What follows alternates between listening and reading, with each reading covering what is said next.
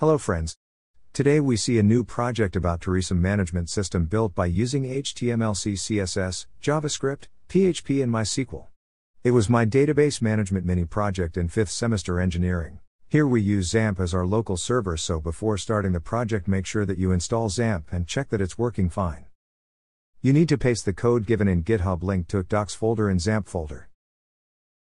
You can use any text editor to edit the code. I will use Sublime Text Editor. So this is the code. It has many components for each of its parts. Let's run the project. To run this program in the local server you need to open Xampp and click on Start Apache and MySQL. This will start the server and database. I will also give database file in my GitHub. You just need to import it in myadmin. To go to PHP myadmin, click on the admin button in front of MySQL. Once you start the server you need to open the Chrome and type localhost and search. It will open at docs folder in the Xampp folder where you have pasted the code. Here you can see the folder you pasted, click on that. Now you will see the web page. This is how the web page looks like. It has many features. It has a cool navigation bar at the top, and a footer at the bottom.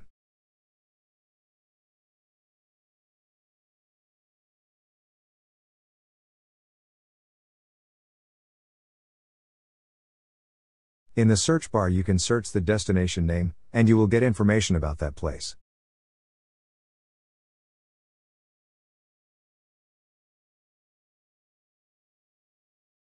At the top right corner you will get different options to browse.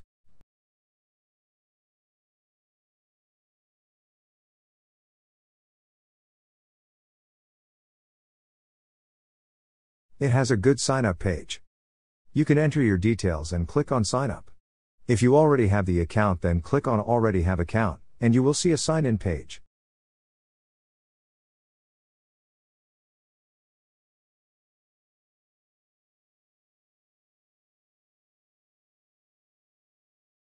At the top right corner you will get different options to browse. Destination has all the destination name and details, where you can travel.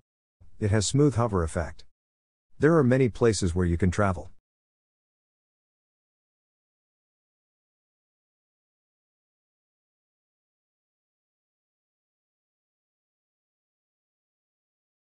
If you click on visit you will get complete information about that place.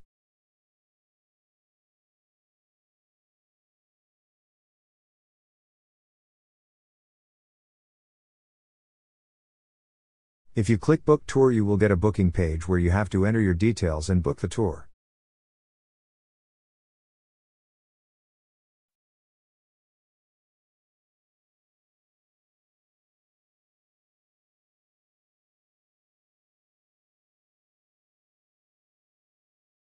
In the gallery you will get different picture of destination places. You will get many different view here.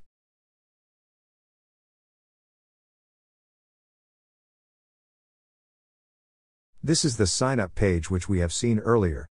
At the end you can see a feedback page where you can give your feedback to the developer about the web page. Note that all the information gets stored in the database.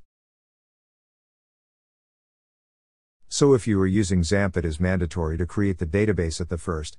If you have any questions or errors please put it in the comments, I will reply to all of you. You will also get GitHub link in the description. So this is it for today guys. If you enjoyed the video then please like the video and subscribe to my YouTube channel. Thanks for watching.